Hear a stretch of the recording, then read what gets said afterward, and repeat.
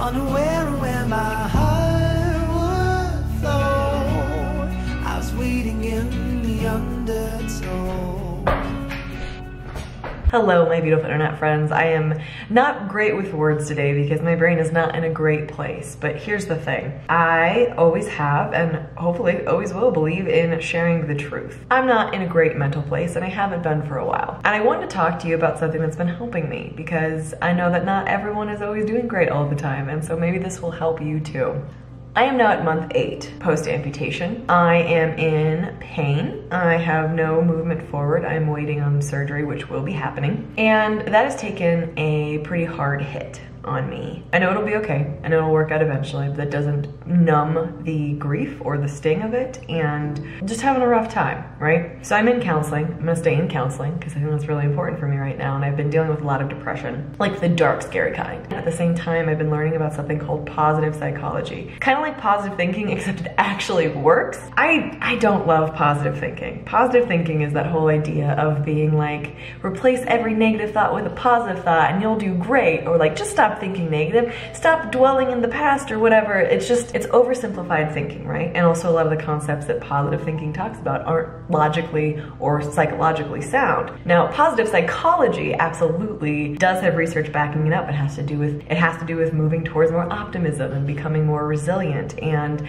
savoring the good things in life and knowing that things can suck and there also can be hope at the same time. So kind of holding that duality of life, and that's what I've been trying to do. And a practice that my counselor shared with me was something called savoring. I was like, what is that? It sounds like eating delicious food, which if that's the case, I am totally on board for. No, what it actually is let's say you like coffee. I'm gonna use that as an example because I love coffee and I have coffee every day. If you usually grab coffee on your way out the door, it's something that you enjoy. Instead of grabbing it on your way out, take 3 minutes, literally 3 minutes, and sit down to actually enjoy it and focus on the way it tastes and smells. Or if you really like dancing to music, or you really enjoy a certain, album that came out or playlist or whatever, spend the time doing nothing, spend 3 to 5 minutes just listening to that, just immersing yourself in that music, like rocking out to it or whatever that is, and then move along with your day. Everyone can find 3 to 5 minutes, I promise you. I promise you somewhere in your day there is 3 to 5 minutes. I often feel like I don't have time, but it's never true. You can make it. And so I've been trying to do that, and it's hard to get into the habit of it, to like actually let the rest of things go. And it's okay if you can't let everything else go. It's okay if your mind is still in other places, but it's a good practice to have. And something that I started yesterday was art. Here's the thing with art for me.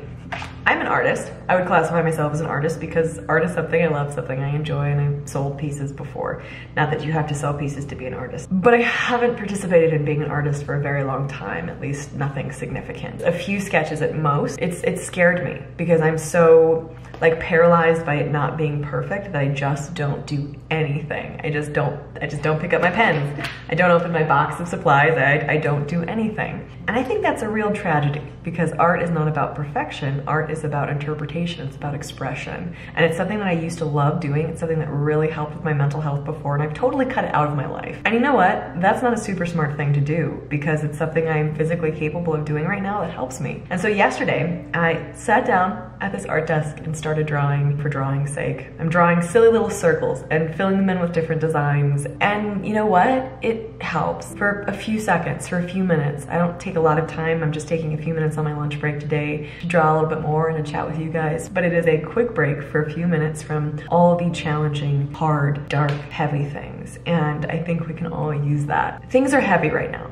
and they don't feel like they're going to lighten up anytime soon. And that is uncomfortable. But I also can't predict the future. I also don't know what's coming. And so I'm gonna spend the time that I have investing in the things I need to invest in, like actually taking care of my mental health so that I stick around. I'm not sure what it's like for you, but there's a lot of emphasis in my life on achieving things, on getting things done, on like checking things off the to-do list because I always feel like I'm behind. I always feel like I'm drowning in things. And I think like, okay, if I get this list of things done, then I can relax. But actually, the list of things will never be done, and that's something I'm trying to actually realize a little bit more. We don't have to check everything off the to-do list. We don't have to achieve something before we've earned time to enjoy life. We can just actually take time to enjoy the things that make life worth it. I get so caught up in going and going and going. I think coming back to the things that make us stop for a second, that make us realize where we are, that we become mindful, that we actually exist in this moment, are worth spending time on. So what is that for you in your life? What is something that you enjoy? I was going to say it can be something really simple, but I think it almost, not should be, but like should be something really simple. What do you enjoy in your day? What is something that doesn't suck? What is something that you like that you could spend just a little bit more time actually absorbing, actually focusing on? For me, that's gonna be coffee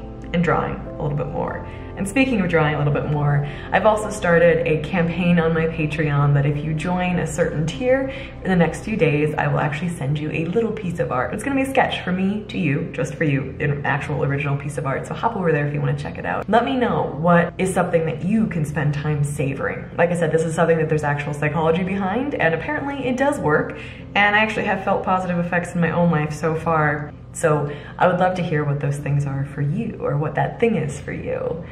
I am really, really grateful that you're willing to spend a few minutes of your day listening to me talk to you guys. It means a lot to me and it really helps, so thank you. And a huge thank you to all of my patrons over on Patreon. You guys really help me more than you know. I love you guys all. I'm thinking of you, and I will talk to you in the next video. By the way, tomorrow it's Taboo Tuesday, you know, the cool new series I have on my channel that I'm actually really enjoying. We're talking about shoes. See if you can figure that one out. I look forward to hearing your reaction on that video too. Hang in there, guys. I'll talk to you soon. Bye, guys. And you dream about this very night.